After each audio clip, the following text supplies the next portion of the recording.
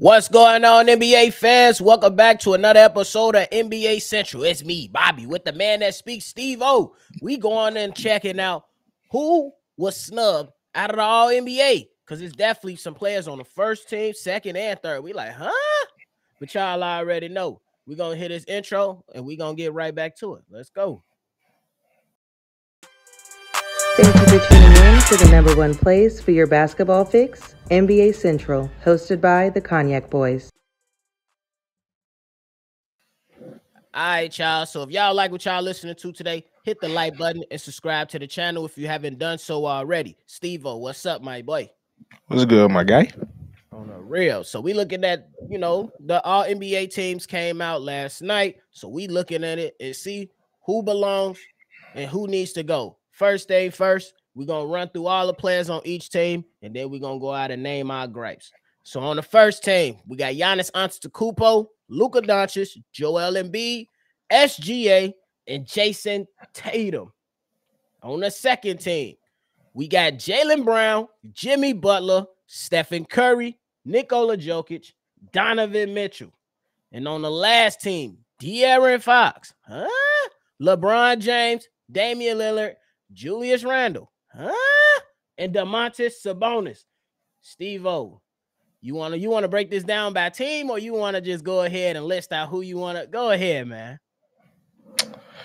First off, let's talk about this first lap. I bet. You're going to have to take Tatum and Luka out of this mug. Oh, who you replacing them with? First of all, Joker got to go in there. Switch that out with Tatum. And then, who would I? Luka, Steph. Switch Luka with Steph. You're going to do that. Because I'm not liking that. Those for like the MVPs. Like, I think Luka. I think Giannis. Put hold on. This got my mind just flustered real quick. It just do because like, how do you put an MVP in the second? But like, okay, they both like because both Shea and Joker was in a MVP conversation. So put them in first. So you do Giannis, Yoke, SGA, Joe. That's cool. Steph and I'm gonna just say, how the hell De'Aaron Fox not on the first team, or at least second, or at least second? First of all, this like whole that's ultimate third disrespect, bro. About the only person that on the third that pretty much makes sense is LeBron to me. Yeah, maybe Sabonis. Maybe Sabonis. Yeah. But De'Aaron Fox, in my opinion, if De'Aaron Fox should be at least on that first team, I'm with you. SGA, he definitely had the numbers, but we definitely got to consider some winning in that, man. I think that De'Aaron Fox right here, they doing him kind of dirty. At least in my opinion. I believe this guy had a spectacular season. He played majority of the games of the season, and he deserved to get that recognition. His team was in the position, in the seeding that nobody thought they would be in, all due because he came out and performed extremely well. Right. So what you feeling like Giannis put him in front? I'm taking Luka out for sure. Take Luka out, and put him in there. Fox right there. So what you want to switch Luka at the second or the third? I put him in the second. And honestly, Giannis, I put him in the third. That's fine too. I ain't even gonna switch him out with Fox. I'll switch out Tatum with either Joker, probably Joker. Okay. I don't know how you feel about Joker, that. I'm kind of on board with that too, because Joker was present for most of the season as well. And top you know two. what I'm saying? You know what I'm saying? And like, the man put up the numbers. We can look at the numbers, but if we look at individual performance, he literally the only superstar on his team, and he was the number one seed in the Western Conference that was packed like sardines when it came to trying to find out what seed everybody would be before the playoffs started. Yeah, that's why. Yeah, you got to put him in the first team. Put him in the second. It's just kind of wild. Put him. You go ahead. I was just gonna ask you, man. Like, honestly, I think, to be fair, I think you got to switch out Giannis. Well, Embiid right there too. That's what I'm saying. I wouldn't even argue that. That's what I'm saying. I'm not tripping with that because those are all MVP candidates. Those are all MVP candidates, so it makes sense, and they all was winning. But yeah, but out of those 3 MVP candidates, I believe, hell, if you got to remove somebody from here, Giannis should be replaced by Joker because Joker led the MVP running for most of the season. Yeah. Yeah, he did pick it up. Yeah, MVP. Giannis made his strong case for about 3 weeks after the All-Star game, and it went back down to Joel and Yoke. So yeah, and let's keep it a buck. The only reason he started to get that recognition is because I believe they went on that 16-game winning streak, and then they started to grab attention, and then after that's that, exactly what it was. Throughout the entire season, most people was talking about Joker and Embiid, but I do gotta pose a question. I'm not saying the guy is trash. I believe he had a solid season. But how the hell is Julius Randle on this? Yeah, I could have easily replaced him with Larry Marketing. Damn. You said you replacing Julius Randle with who? Larry Marketing. I'm with you, bro. I can't That's even most argue with improved right there. I can't even argue with you. Larry Marketing, when it comes to the season, I know we have to account. I know KD didn't make it. Oh, that's tough. Like maybe because the injuries. See, I can see that. I mean, I can see that. But then we gonna bring in Ja. I think Ja should have been on there. Yeah. But if we coming with Ja, we saying who coming out. I will put Ja in before Dame Lillard. I put Ja before Dame. I'm sorry, you won't win it, folks. I like Dame. Dame, one of my favorite players in the league, but I'm definitely putting Ja in before Damian Lillard simply because, and honestly, you tell me if I'm tripping. I believe they TO'd Ja Morant because of the stuff that went on in the club. I believe they went and was like, nah, you did that. Bro, y'all just cost this man $40 million. And if it was anybody that was gonna come out there and say we had to teach him a lesson, that ain't y'all job. It's the organization and the NBA jobs to do. The writers, y'all supposed to be voting subjectively.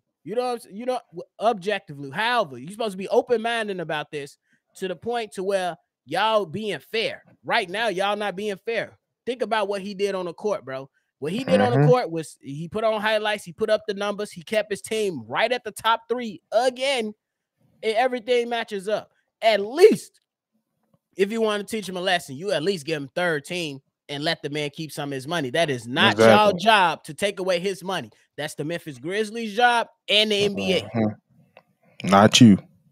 Ain't nobody tell y'all to be the parent-teacher conference. Ain't nobody tell y'all to do all that. But no, for real, because I get like to some degree, some of these writers are getting power, but I feel like some of y'all abuse y'all power a little bit. Just like everybody else that gets some source of power. Y'all always tend to abuse it for like you ain't paying them. Oh, bro. Like I think that's a lot of. That's why as I'm getting to this space, I'm learning to like just not look at the money. Because you just don't want to be that guy looking at their money. Because you just look goofy at them. How you gonna tell?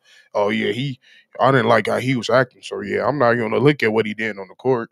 And yeah, if you don't, and it says in this clause, if he makes this a team, he gets a bonus. So yeah, let's not put him in there. Yeah, let's put Dame, Mr. Dame, that can't win on this team that don't want to leave. You know what I'm saying? And to me, that's I'm 100% with you. Totally unfair. Like, I get it. He did something stupid.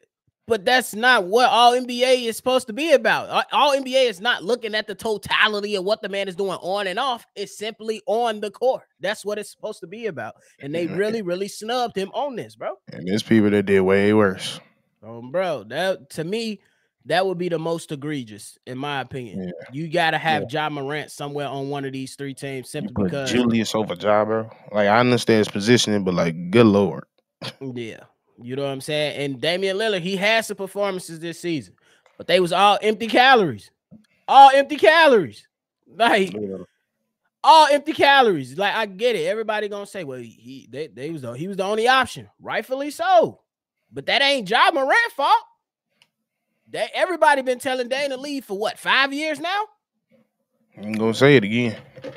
Bro, so we going on years and years and years of telling Damian Lillard to leave the Portland Trailblazers because he just wasting his talent, bro. He just wasting his talent, you know? So that's it, bro. They bogus. I don't know. I feel like and y'all see they do this every year. They do this every year when it comes to the All-Star voting. And they come. It's just a snub in every situation. It just proves that people will be having bias and secret agendas. Yeah, because ain't no way everybody just agreed to not put Ja Morant in there, not to put him in there simply because he did the dummy. He got suspended, and rightfully so. He should have been suspended.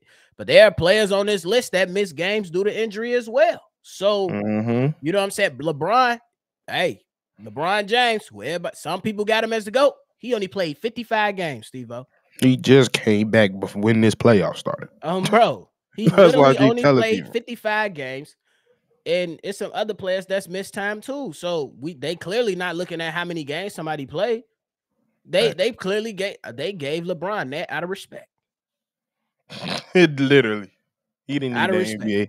He didn't need that all NBA. He got about 11 of them. Bro, he got a lot of them. So that's just what it is, man. I think that's a few players that need to be that was snubbed. And honestly, I know it probably ain't no space for him, but you still got to consider, like, damn, what happened to Jalen Brunson? Because his season was better than Julius Randle to me. It's a lot of people you could look at. Like, a lot of people had solid season. I know it's tough, and everybody wants to bring in, like, just make it positionless, and rightfully so. And that's kind of why they want to make a positionless, because there's players that can't fit in certain spots because you're going by position, and they got to fill it, you know? Yep. And and every generation is just some just dominate a position more than others. Is right now guards is guard heavy, so it's hard. It's definitely hard. I'm with you though, but shit, one more, bro. One more. Did Jimmy Butler really have a spectacular season? No, or did he have a really good playoff? They looking bro, at now. Come on, man. They definitely looking at it because I got a whole argument with somebody. They was like, bro, Miami's a good team. I'm like, no, they're not. They just started playing good. Yes. Like they're not a great team. Like they just started playing good. I wouldn't even say good basketball. Jimmy just turned it on. Yeah. And that's really what it is. And honestly, to add to that, bro, that's why we always come on here and say coaching matters. X's and O's matters. Because if you got somebody over there like Mike Budenholzer or Billy Donovan, they not leading no Miami Heat's team past the #1 seed with all the X's and O's Spoelstra was doing with that. And after having Kevin Love on the bench forever and now pulling them out, and now they got a free-flowing offense in Miami? What? That's crazy to me. Don't make sense how they did that. We always say it. Yep. It definitely matters because we at home. We was in the same position. For real, though. But, hey, that's it, man. Y'all go ahead. Y'all let us know. Stevo, you got any final thoughts, bro? Yeah, I'm really curious to hear y'all snubs. Make sure y'all put y'all snubs in the comments. We really want to hear it. And yeah, this just, like I said, it just proves to show the secret agendas and stuff they got out here. Absolutely. I'm with you, bro. Last thing for me is that, hey, these writers, they got to be held accountable too. Because if y'all going to be an addition to the NBA product, y'all got to be fair. You can't be out here messing with people's money first and foremost, and also not being fair because of something that happened off the field or off the court. They literally TO'd Ja Morant because they clearly don't like him because he did something stupid. He faced a suspension.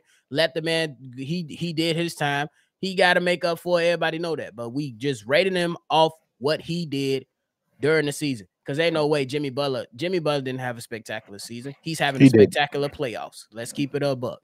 What he's notorious for doing. Bro. And Dame Lillard, I love Dame, but I don't know. You need to win some damn games. And you ain't going to do it in a Trailblazers uniform. Bro.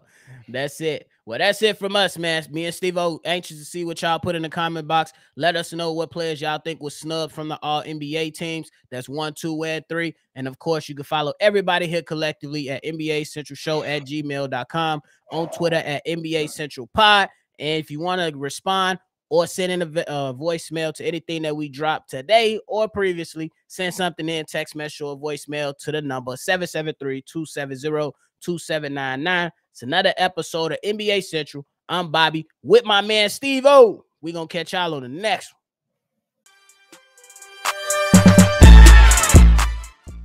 This has been a presentation of the Breaks Media.